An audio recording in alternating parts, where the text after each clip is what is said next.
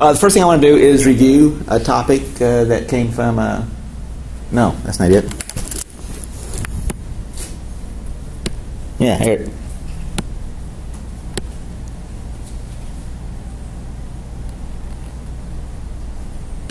Oh, that is it. I got the wrong label there. That's not supposed to be it. All right, what I want to talk about is the concept of function composition. This is an old operation we learned back in pre-calculus 1. It's a unique operation defined purely for functions. We've talked about addition and subtraction of functions. We have rules for those in the derivative laws. Multiplication, division of functions. We have rules for those in the derivative laws.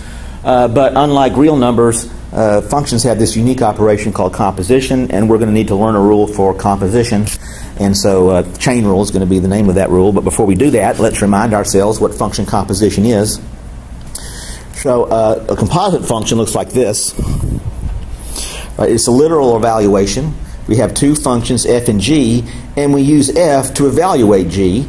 We have a special notation. This is the notation that we use for function composition, although it's just as common to see it written directly in this form.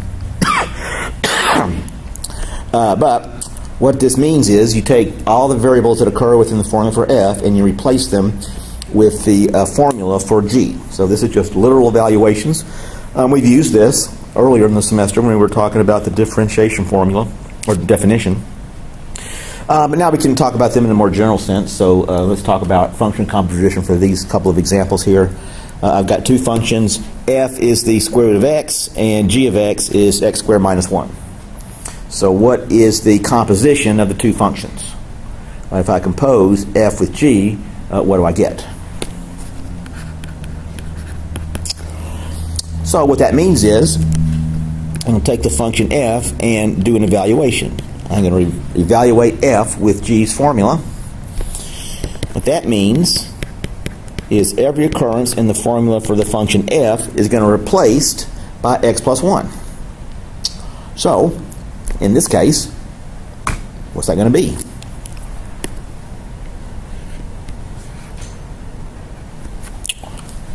X squared minus 1 goes in place of the x that sits under the radical.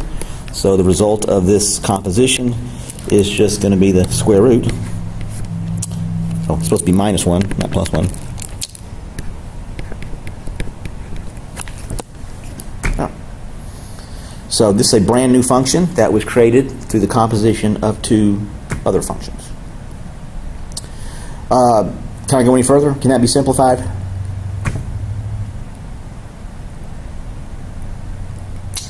Can it?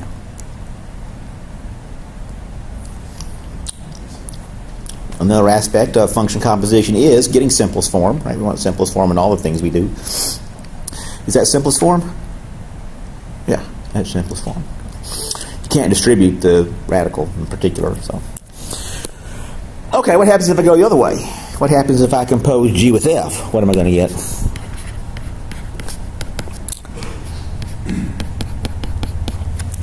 Well, now I'm going to turn it around. Now I'm going to use f to evaluate g.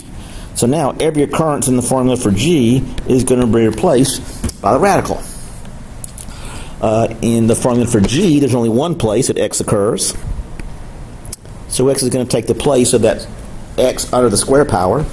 So this direct substitution is going to give us this.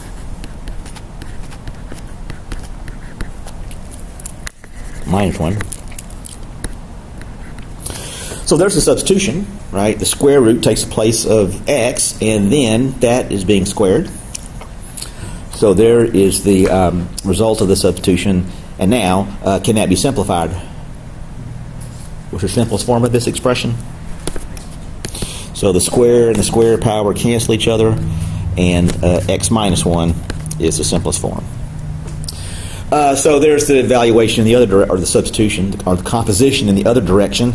Please notice they're not the same. The order of composition makes a difference. Unlike addition and subtraction, addition and multiplication, the composition operator does give us different results in the typical case. Okay, same thing in number 2. Here's two functions. What do I get if I do compositions in one direction or the other? What's the composition of f with g? So f is the outside function, g is the inside function. That's the terminology we're going to use.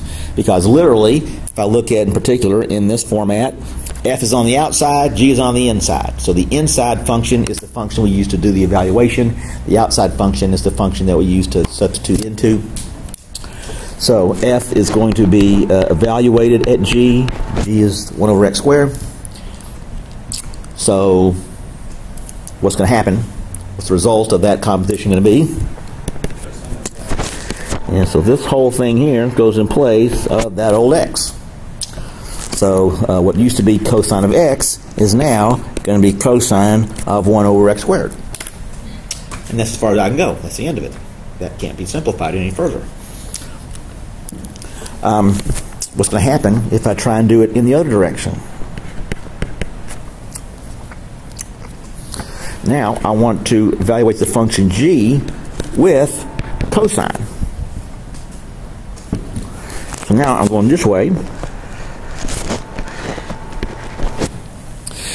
Now that cosine operator is going to take the place of the variable in the formula for g. So it used to be x squared, now becomes cosine of x squared. And I can go ahead, I'm going to do the usual thing. We have a shorthand for the square of the cosine function, right? We put the square between the function name and the variable, and that's a shorthand. We don't have to write the parentheses there. What else? Is that the end of it? Yeah, now I'm going to take it one step further. This is one of our ratio forms. So the reciprocal of cosine is the secant function. So in the end, this composition gives us secant squared. Once again, I got two very different results depending on which direction I did the composition.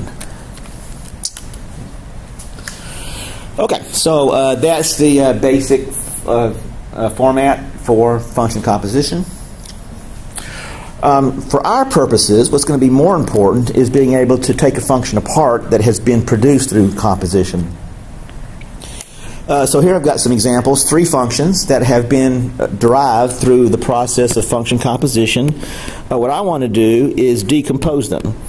What were the functions f and g that were required to produce these results? The first example, f of x, is 1 minus x raised to the 4th power. What were the 2 functions f and g that were required to produce this composition? And in other words, what's the inside function? What's the outside function? And so f composed with g means g's on the inside. What's the inside function in this case? And really, all you got to do is follow the order of operations. If I was going to evaluate that, what would I do first? Well, if you gave me a value of x, the first thing I would have to do, I would have to go down inside those parentheses, and then I would have to do the evaluation. So the inside function for this example is the 1 minus cosine. What's the outside function for this composition?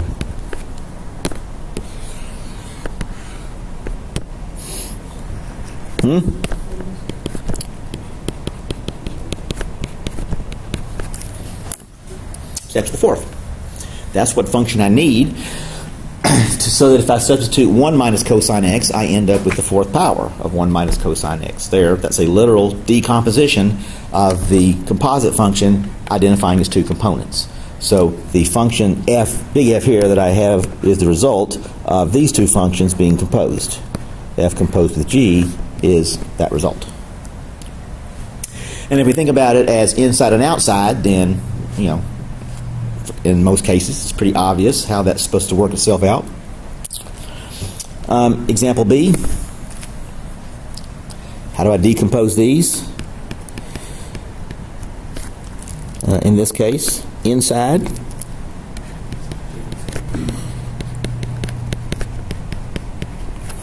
So again, in the order of operations, the parenthetical comes first. So if I know what x is, I've got to figure out what x divided by 2 is. That's on the inside. And then the last evaluation comes on the outside. What would f of x be in this case? Tangent x. So where did that function big F come from? Well, it came from these two functions being composed. And the result is exactly that. And finally, the last one. This function here can actually be looked at as more than, in fact, this function could be the result of, that's probably true for the others. We could look at all of these as multiple applications of the function composition. But what can we say about this? For this example, if I want to compose two functions and end up with big F, how would I define the inside function?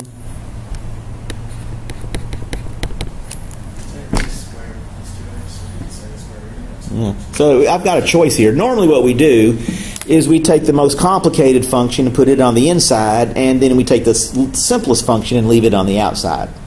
So when I look at all the operations that are involved here, under the radical I've got the square, I've got sum, I've got multiplication, so lots of operations involved there. So I'm going to put all of those operations together as the inner function, because once all of those things have been taken care of, there's only one thing left to do. And again, there's more than one way any of these could have been done. Any of these can be done in more than one way, but we normally, the trick is always to make that outside function as simple as possible. You want that outside function to be your simplest function. If there's lots of work going on, then try and isolate that on the inside. But if I'm going to call the g of x, x squared plus 2x, what will f of x be?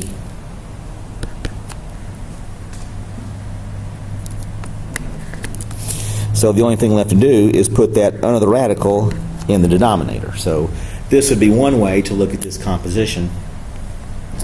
Now there is another way, right? I could have done something like this. I could let my inside function be this whole thing. If I went that way, as far as my inside function goes, what would that leave for the outside function? Just 1 over x. Wouldn't that be preferred, since you just said that you want the most complicated one to be on the inside? Yeah, I did say that, but I guess what I really meant was yeah,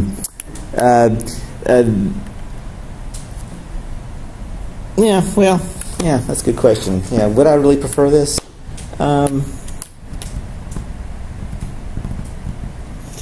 In the end, in this case, no, yeah, I think I would really prefer this. And the reason is, when we look at, ideally what you want is for that outside function to be a simple function in the sense of only one operation.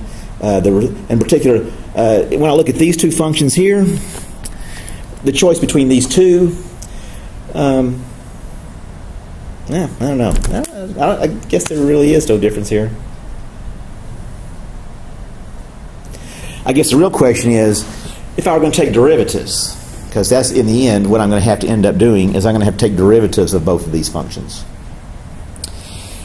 And if I look at it in that way, then the original statement here, this is probably going to be the simplest, because as we're about to see, we haven't seen this yet, we're about to see it, but this function here has a very complicated derivative.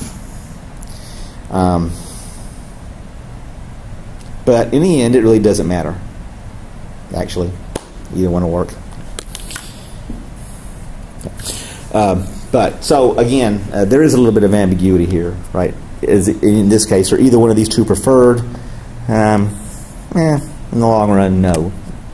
Either one of these is acceptable, at least in the sense that we've isolated a single operation, right? In the end, the two outside functions are both power functions. They're both simple power functions. So as long as I keep that outside function as simple as I can, then the other arrangements don't really matter. So. Okay, so that's the important stuff for us, being able to take functions apart that have been produced through the composition operation. Okay, so that's review. That's just to remind you what function composition